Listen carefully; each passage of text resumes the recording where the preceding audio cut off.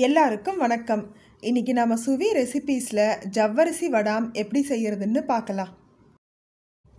நீங்க இன்னும் என்னுடைய சேனலுக்கு சப்ஸ்கிரைப் பண்ணலன்னா சப்ஸ்கிரைப் பண்ணிட்டு கூடவே பெல் ஐக்கானை கிளிக் பண்ணிட்டு ஆளுங்கிற ஆப்ஷனை செலக்ட் பண்ணீங்கன்னா நான் போடுற வீடியோவோட நோட்டிஃபிகேஷன் உங்களுக்கு உடனுக்குடனே வந்துடும். வாங்க நாம இதை எப்படி செய்யறதுன்னு பார்க்கலாம். ஜவ்வரிசி வடாம் செய்யறதுக்கு ஒரு ஆளாக்கு ஜவ்வரிசி எடுத்துருக்கிறேன். இது வந்துட்டு மாவு ஜவ்வரிசி எடுத்துக்கணும். இதை வந்துட்டு 2 டைம் தண்ணியில் நல்லா கழுவிட்டு வந்துடுறேன். இதை நல்லா கழுவியாச்சு. இதோட ஒரு ஆளாக்கு அளவுக்கு தண்ணி சேர்த்துட்டு நம்ம ஓவர் நைட் ஊற வைக்கணும். அப்படி இல்லைன்னா 5லிருந்து 6 மணி நேரம் ஊற வச்சா கூட போதும். இதை வந்துட்டு இப்போ ஓப்பன் பண்ணி பார்க்கலாம். நான் ஓவர் நைட் வந்துட்டு ஊற வச்சுருக்கிறேன். ஜவ்வரிசி நல்லா ஊறி இருக்கு பாருங்கள், நல்லா பெருசாக இருக்குது. இந்த மாதிரி ப்ரெஸ் பண்ணி பார்த்தோன்னா நல்லா மாவு மாதிரி இருக்கணும். அப்போ தான் நல்லா ஊறி இருக்குதுன்னு அர்த்தம். இப்போ ஒரு பாத்திரத்தில் 3 ஆளாக்கு தண்ணியை நான் மெஷர் பண்ணி ஊற்றிக்கிறேன். ஒரு ஆளாக்கு ஜவ்வரிசிக்கு 3 ஆளாக்கு தண்ணியை மெஷர் பண்ணி ஊற்றிக்கணும். இப்போ ஸ்டவ் ஆன் பண்ணிடலாம். இது நல்லா கொதிக்க வைக்கணும். இந்த தண்ணியிலேயே இதுக்கு தேவையான அளவுக்கு கல் உப்பு சேர்த்துக்கிறேன். நான் வந்துட்டு 1 ஸ்பூன் அளவுக்கு சேர்த்துருக்கேன். இதில் உப்பு நிறைய பிடிக்காது, கொஞ்சமாக சேர்த்துக்கோங்க. காஞ்சதுக்கப்புறம் நிறைய உப்பாயிடும். பாதி உப்பு சேர்த்தா போதும். இப்போ தண்ணி நல்லா கொதிச்சு வருது. இந்த சமயத்தில் நம்ம அந்த ஊற வச்ச ஜவ்வரிசியை இதில் சேர்த்துக்கலாம். ஜவ்வரிசியை சேர்த்ததுக்கப்புறம் ஒரு டைம் நல்லா மிக்ஸ் பண்ணி விட்டுக்கணும். அதுக்கப்புறம் நாம் வந்துட்டு ஸ்டவ் ஆஃப் பண்ணிடலாம்.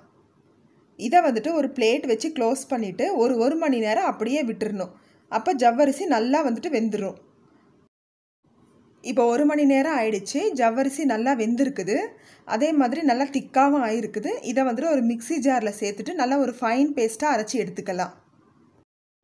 இதை நல்லா ஃபைனாக அரைச்சாச்சு.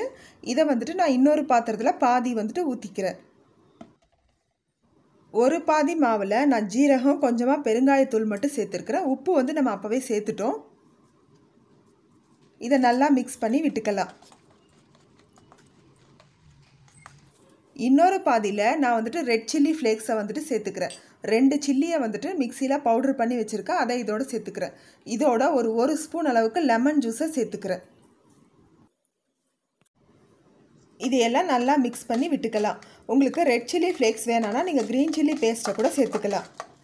நான் இன்றைக்கி ப்ளெயினாக தான் செய்கிறேன். நீங்கள் விருப்பப்பட்டீங்கன்னா நீங்கள் இதில் பீட்ரூட்டோ இல்லை பாலக்கீரையோ டொமேட்டோவோ அரைச்சி கூட சேர்த்துக்கலாம். இதோட ஒரு கொஞ்சமாக பெருங்காயம் வந்துட்டு சேர்த்துக்கிறேன். இதையெல்லாம் சேர்த்துட்டு நல்லா மிக்ஸ் பண்ணி விடணும். இப்போ இந்த மாதிரி ஒரு பிளாஸ்டிக் ஷீட்டை வந்துட்டு எடுத்துக்கணும். நான் வந்துட்டு இந்த கோதுமை மாவு வருது இல்லைங்களா, அந்த கவரில் தான் எடுத்துருக்கிறேன். இதிலேருந்து ஒரு கரண்டி மாவை எடுத்துட்டு இந்த மாதிரி விட்டுட்டு லைட்டாக ஃப்ளாட் பண்ணி விட்டுக்கணும். உங்களுக்கு எந்த சைஸ் தேவையோ அந்த சைஸில் நீங்கள் ஊற்றிக்கோங்க. நான் வந்து சின்னதாக ஊற்றுறதுனால சின்ன கரண்டியில் தான் மாவு எடுத்திருக்கேன். இதையே நீங்கள் வந்துட்டு பெருசாக விருப்பப்பட்டீங்கன்னா நீங்கள் பெரிய சைஸில் கூட ஊற்றி எடுத்துக்கலாம். இது எல்லா மாவையும் நம்ம ஊற்றுனதுக்கப்புறம் வெயிலில் ஒரு 2 நாள் வந்துட்டு காய வச்சு எடுக்கணும். நம்ம துணியில் ஊற்றணும் அப்படின்னா இந்த மாவை நல்லா ஒட்டிட்டு எடுக்கிறதுக்கு நமக்கு சரியாக வராது. ஆனால் இந்த மாதிரி பிளாஸ்டிக் கவரில் ஊற்றும் போது அது காஞ்சதுக்கப்புறம் தானாகவே அது வந்துட்டு உறிஞ்சி வந்துடும். இதை வந்துட்டு நீங்கள் வெயில் இருக்கிற இடத்துல வந்துட்டு காய வச்சு எடுத்துக்கோங்க. இது டெர்ரஸ்லேயே கொண்டு போய்ட்டு கூட ஊற்றலாம். ஆனால் உங்களுக்கு வந்துட்டு காட்டுறதுக்காக நான் இப்போ வந்துட்டு வீட்டுக்குள்ளார தான் ஊற்றுறேன். நீங்கள் வந்துட்டு இதை 2 நாள் வெயிலில் நல்லா காய வச்சு எடுத்திங்கன்னா நமக்கு வடாம் வந்துட்டு ரெடி ஆகிடும். இது 2 நாள் நல்லா வெயிலில் காய வச்சு எடுத்தாச்சு. இதை இப்படி தொட்டு பார்க்கும்போது நல்லா கலகலன்னு சத்தம் வந்துச்சுன்னா நல்லா காஞ்சிருக்குன்னு அர்த்தம். இந்த ஜவ்வரிசி வடாம் பாருங்கள் எவ்வளோ நல்லா கண்ணாடி மாதிரி இருக்குதுன்னு. இது வந்து வெறும் ஜீரகம் மட்டும் போட்டு செஞ்சது. இது வந்துட்டு ரெட் சில்லி ஃப்ளேக்ஸ் போட்டு செஞ்சது.